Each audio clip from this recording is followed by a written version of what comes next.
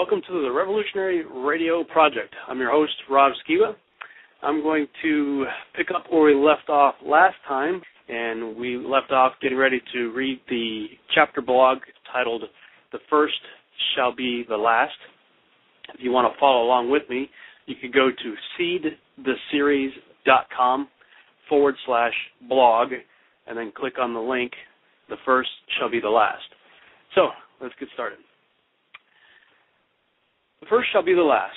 Someone once asked me, what is the purpose of prophecy? To which I responded, to prepare us for things to come. And I truly believe that. So if that is true, do you really think God would leave us hanging concerning the details of major events in what we call the end times?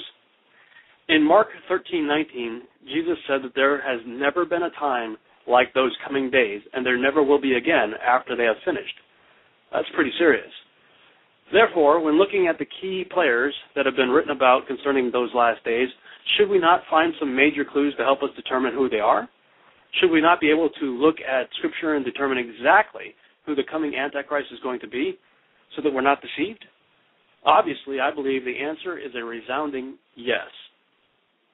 So far, we have seen that prior to the flood, Lucifer and his angels did most of the dirty work themselves. They had direct interaction with humans, leading them into sin, death, and destruction. But after the flood, we saw that a man rose up, empowered by the devil to oppose God and his children. He did this at the Tower of Babel. Thus, the first Antichrist figure arose.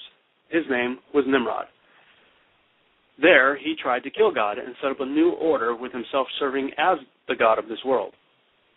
The work of the devil began to take place through a human being, apparently of Nephilim descent.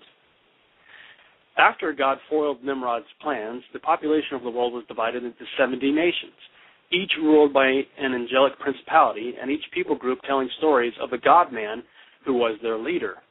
He went by many names. Each of those names carried with it a legend, story, or myth that involved the concept of resurrection. We ended the last section by drawing attention to some of the various names Nimrod has been known by, focusing specifically on the names Gilgamesh, Osiris, and Orion. If you are following along with me online, there's a picture of the Orion constellation where the stars, there are lines connecting the stars, connecting the dots, so to speak, with a kind of a drawing superimposed on it of the mighty hunter, Orion. And in his left hand, he's holding a lion by the throat, and in his right hand, he has a club as if he's about ready to strike the head of the lion. So as you look at that picture, what I find interesting about the usual depiction of Orion is that he has a lion in one hand and a club in the other. He's also facing the Taurus bull, constellation Taurus. There's a link there that will take you to a bigger picture that will show you the constellation Taurus, which is just on the other side behind the lion's back. Bull worship was very popular in the days leading up to and during the time of Moses. Bull worship was also strongly associated with Baal, who is yet another name for Nimrod, as noted above.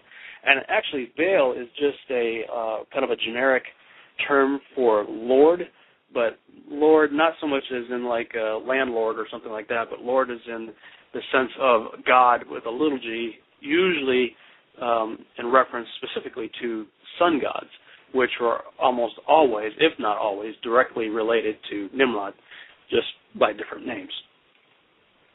So here you have a mighty hunter facing a bull about to smash a lion, or so he thinks. We know that one of the titles for Jesus is the Lion of the tribe of Judah. Even as we look at the imagery to the left and we contemplate the last days, it may be tempting to think that the Antichrist is winning the battle. He has his hand raised to strike the Savior. Looks pretty bleak, doesn't it? But recently, the Lord brought me to another passage of Scripture that fits this analogy perfectly. Now, when I look at the arrogance of Nimrod Orion, I cannot help but think of Revelation 5:5, which says, Then one of the elders said to me, Do not weep. See, the Lion of the tribe of Judah, the root of David, has triumphed. And when we keep reading in the book of Revelation, we are reminded that we win in the end. The club of Nimrod will never strike the head of the lion. In fact, just the opposite is going to happen. The seed of the woman will finally crush the head of the serpent, just as the first prophecy in the Bible says. But I'm getting ahead of myself. In the Old Testament, one phrase stands out above all others as the description for the Antichrist. That phrase is the Assyrian. Look again at the picture of Orion and consider this passage from Isaiah chapter 10, verse 5, which says, "Woe to the Assyrian, the rod of my anger, in whose hand is the club of my wrath." The Lord goes on to address this individual again in chapter 14, verses 24 and 25, where he says, "The Lord Almighty has sworn, surely as I have planned, so it will be, and as I have purposed, so it will happen. I will crush the Assyrian in my land. On my mountains I will trample him down. His yoke will be taken from my people, and his burden removed from their shoulders." There is much that could be written concerning the Assyrian in Scripture, but this is all I really need to write about here to make my point. For more amazing insights on the Assyrian, click here to read the article Peter Goodgame wrote for Raiders News Network, and there are links there for you to check out. Nimrod was known as the Mighty Hunter. Orion was known as the Mighty Hunter, and so was Gilgamesh. Notice the quote in the middle of the bump out of the BBC article above, and that's from the previous reading, the previous chapter blog called The Man of Many Names. There was a BBC News article that I copied and pasted into this document. And there's a bump out in that article. It's from the portion of Tablet 1 of the Epic of Gilgamesh. The extended version of that passage reads, "Who can compare with him in kingliness? Who can say, like Gilgamesh, I am king? Whose name from the day of his birth was called Gilgamesh? 2/3 of him is God, and 1/3 of him is human." Let's compare that with Revelation 13, 3 through 4.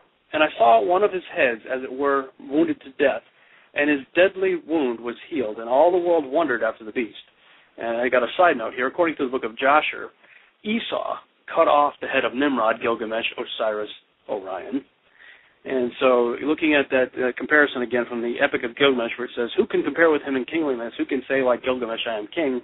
Consider what it says in Revelation. "And they worshiped the dragon, which gave power unto the beast, and they worshiped the beast, saying, Who is like unto the beast?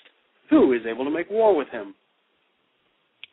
Why would the whole world call a man the beast and follow him?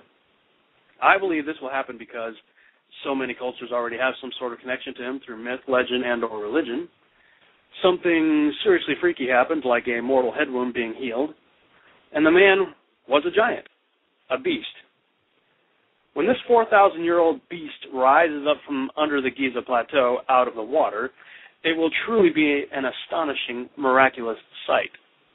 A modern-day giant Frankenstein, God-man, rising from the dead. It's like cue the freaky music and the thunder sound effects, and the people will shout, "It's alive!" Let's take a closer look at this beast. Revelation 17 confirms once and for all who the end-time Antichrist is going to be. Further, I will show you what I believe to be absolute proof, straight from the lips of Jesus, that seems to confirm this theory. Revelation 17 is where John sees the vision of the beast with 7 heads. He is confused as to the meaning of this vision, so the angel tells him what it means. "The beast that thou sawest was and is not, and shall ascend out of the bottomless pit and go into perdition. And they that dwell on the earth shall wonder, whose names were not written in the book of life from the foundation of the world, when they behold the beast that was and is not and yet is. And here is the mind which hath wisdom. The 7 heads are 7 mountains on which the woman sitteth. And there are 7 kings. 5 are fallen, 1 is, and the other is not yet come. And when he cometh, he must continue a short space.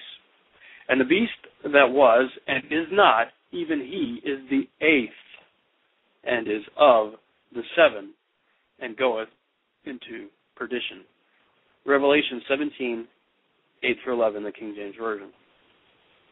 The beast that was introduced in Revelation 13 is described here in Revelation 17 in more detail. So here we have the guardrails or boundaries within which we must stay when considering who the Antichrist was, is, and will be. Note that the angel describes the 7-headed beast by saying first that we must have wisdom when looking at it. In other words, we are challenged to think this through. The angel then goes on to say that there are 7 kings that we need to pay attention to. In context, the creature described here is one with 7 heads, meaning there have been 7 individuals in history that were all of one body, that of Antichrist. The angel tells John that 5 have fallen, 1 currently is, that of course being at the time of John, and another will come, but reign only for a short time. Peter Goodgame believes the following individuals represent the 7 heads of the beast, and I tend to agree. He lists first, Nimrod. Without a doubt, he is the first Antichrist figure described in the Bible. Second, the Pharaoh of Egypt at the time of the Exodus. Again, a man arose thinking himself to be a god and whose motives were to enslave and wipe out the children of the one true God. Third, Sennacherib, the king of Assyria, who also thought himself to be a god and who sought to rise up against the Holy One of Israel, only to instead be humbled by the Lord and sent home, where he was murdered by his 2 sons.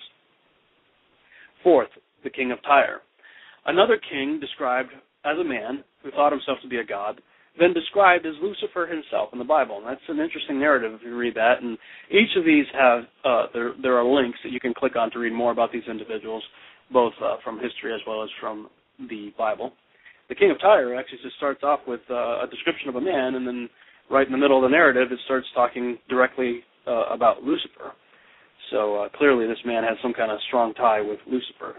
Good reason to believe he was the 4th Antichrist, 7 head of the heads.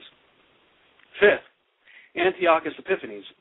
He set up an altar to Zeus in the Holy of Holies and offered up a pig as sacrifice, creating an abomination in God's holy temple. This, of course, foreshadows what the last Antichrist will do in the 3rd temple.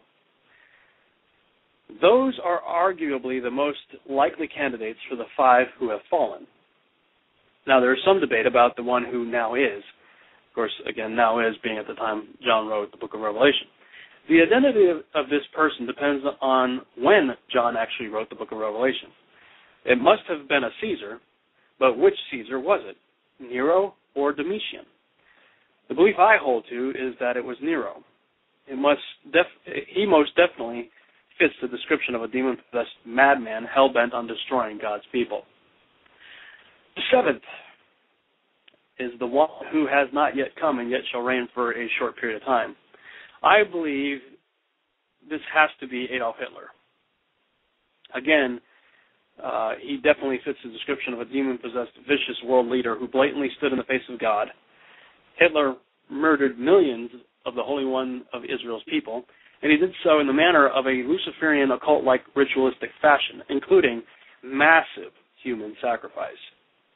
If he is just a foretaste of what is to come, the last Antichrist will truly be a monster, a weapon of mass destruction unlike anything ever seen before.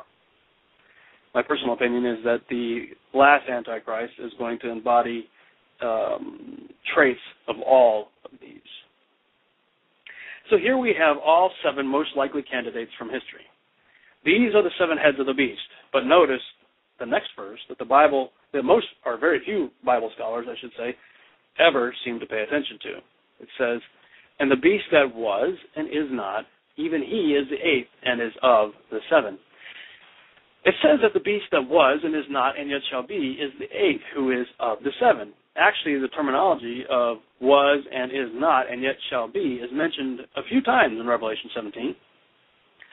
I believe this is there for those who have wisdom to take notice. First of all, it is the antithesis of the description for Jesus in the first few chapters of the book of Revelation as the one who was and is to come. You see that over and over and over again in the beginning of the book of Revelation. You hear the phrase in heaven, the angels saying, the one who was and is to come. Second, it fits the numerous beliefs of the ancient world concerning their dying and resurrecting sun god. But the fact that Revelation 17:11 says that he is of the 7 means the last and most infamous Antichrist has to be one of the 7 listed above, and will probably embody the traits of all of them combined, as I said earlier. Now, if we look at the description of Revelation 13 again, we find that this individual had a mortal head wound that was miraculously healed. So looking at the list above, we need to ask which of these had a mortal head wound. Nimrod, yes. Pharaoh of Egypt? No. Sennacherib, king of Assyria? No. King of Tyre? No. Antiochus Epiphanes? No. Nero? Yes. Well, sort of. It is said that he stabbed himself in the throat, and there's a link there for you to check out. Hitler? Yes, but again, sort of. History says that he shot himself in the head. However, recent DNA forensic evidence seems to suggest otherwise, and you can click on a link there to see what I'm talking about as well. But for the sake of argument, let's just say that we have 3 out of the 7 who fit that description: Nimrod, Nero, and Hitler. Now, which of those 3 is an Assyrian who has any connection to Babylon? Only one: Nimrod. I got a note here. While Sennacherib was indeed an Assyrian, he never had a mortal head wound to the head. A mortal wound to the head. So even if the above list of candidates is not accurate, I believe a very strong case can be made for at least the first and the last names on the list, that being Nimrod and Hitler. We can debate all day long about the rest. The bottom line is, no matter what list you put together for the 7, no person in the recorded history of this planet fits all descriptions for the Antichrist better than Nimrod.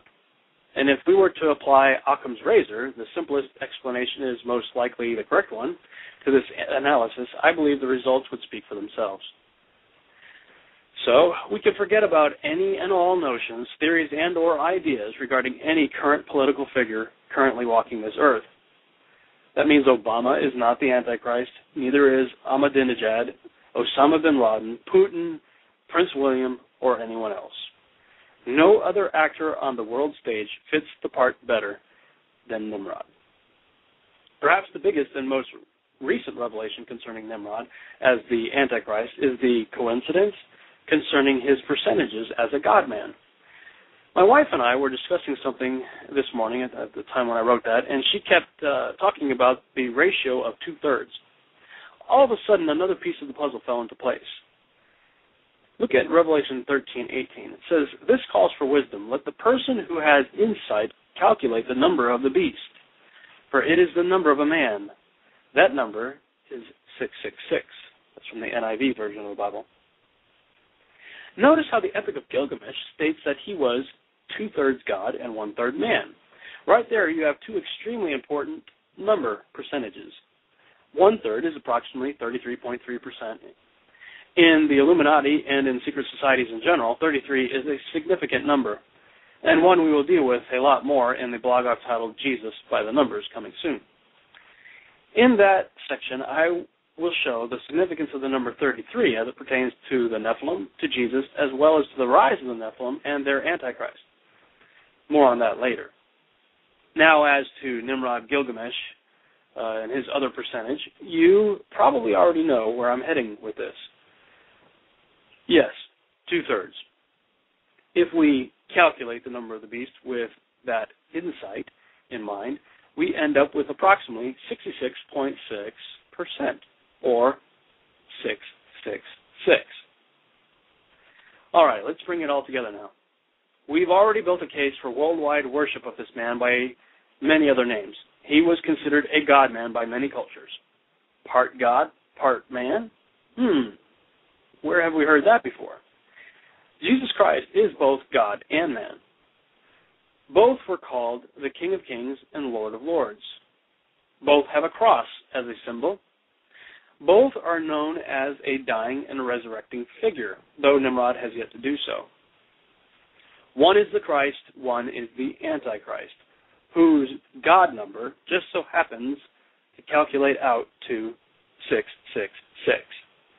Earlier, I promised to show you something directly from the lips of Jesus that I believe proves all of what I'm saying here to be true. Consider Matthew 24, verses 24 through 28, where Jesus says, "For there shall arise false Christs and false prophets, and shall shew great signs and wonders, insomuch that if it were possible, they shall deceive the very elect. Behold, I have told you before."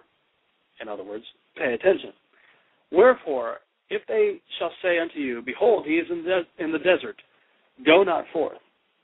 Behold, he is in the secret chambers, believe it not.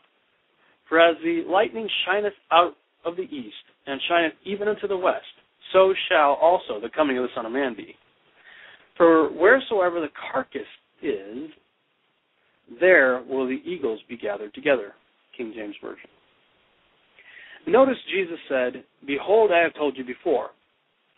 I like the way the New Living Translation renders that first part. Backing up to verse 23, it says, if anyone tells you, look, here is the Messiah, or there he is, don't believe it.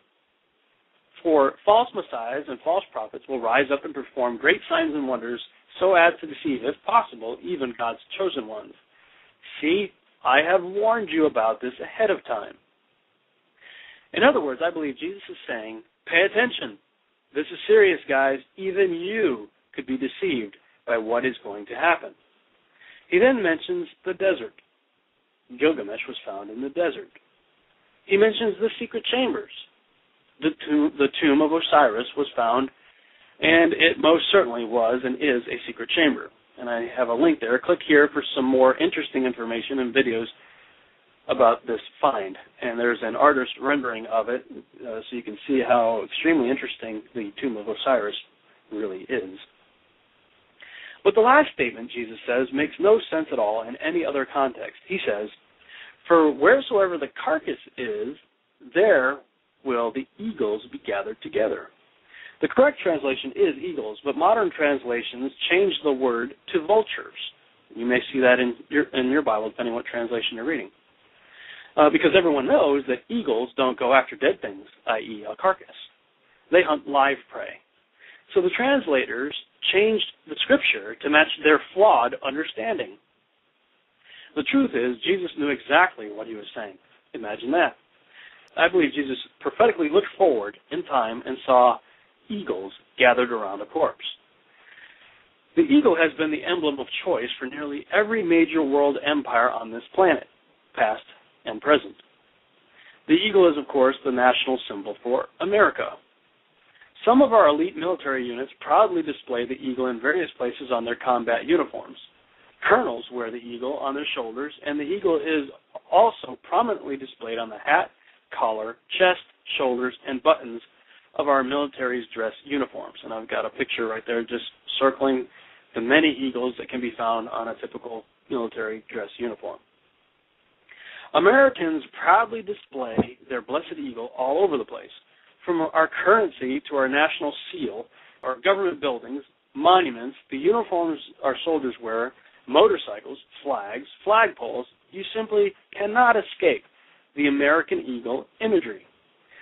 Therefore, is it any wonder that Jesus described eagles when he looked forward in time and described what he saw concerning the revival of the one who would claim to be the Savior of the world in the last days? And I've got some more pictures showing Navy, Army, and Marines, and some other patches and a little statue of an eagle, just showing how prominent the eagle really is to America. And where are America's eagle-wearing soldiers now? Well, they are in Iraq, Babylon. And we went there 1 month after supposedly finding the tomb of Gilgamesh. Is that a coincidence? I don't think so. At prophecy meetings, people always like to ask, where is America in prophecy? After all, we are, at least at the time of this writing, the world's superpower nation. Should we not imagine that America would therefore be mentioned in prophecies concerning the last days? Especially if we are to believe we are now in those last days, or rapidly approaching them. The usual assumption is that something knocks America out of that superpower status, and thus we are not a relevant power in the end times scenario. While I will grant that could be a possibility, I believe a stronger case can be made for America's role in the last days being depicted in that passage of Matthew 24, verses 24 through 28. Unfortunately, if this is true, that means we are not playing on the right team. Because the implication, then, is that America is busy resurrecting the Antichrist and setting up his future empire. I will elaborate on that later in the section called the Omega Plan. This conclusion sounds harsh, I know, but considering the Masonic occult roots of our nation's founding, the layout of our government's capital city, and there's a link for you to check out there, the numerous monuments and statues that glorify Babylonian, Egyptian, Greek, and Roman deities, and all that has happened since 9/11 to set up a new world order, it's hard not to come to that conclusion. Now let me pause for a moment here and encourage you not to question my patriotism. Just because I am pointing out facts that are hard to accept concerning our nation, that does not mean I am anti-America. I love my country. And I've got 3 pictures there showing my career path in the Army, from being part of the 3rd Battalion, 48th Infantry, to becoming a helicopter crew chief / door gunner, and eventually becoming a helicopter pilot. I am a 3rd-generation Army veteran who proudly served this country for 8 years of my life. Though I never had to see combat, thank God, I was willing to lay my life down to protect this country, and still am if need be. In fact, at one point in my military career, I volunteered to serve in Desert Storm 3 times. So again, I say, I love this country, and please do not question my patriotism. But just because I love this country, that does not mean I agree with everything our government does or has done in the past. And the Constitution that I swore to uphold, defend, and protect affords me the right to express these views. At least for now it does, anyway. For a better understanding of where I am coming from, and before you are tempted to crucify me for making such statements as those made regarding our country's founding and her ongoing involvement with all things concerning Osiris Nimrod, I highly recommend that you watch the following 2 movies by filmmaker Chris Pinto.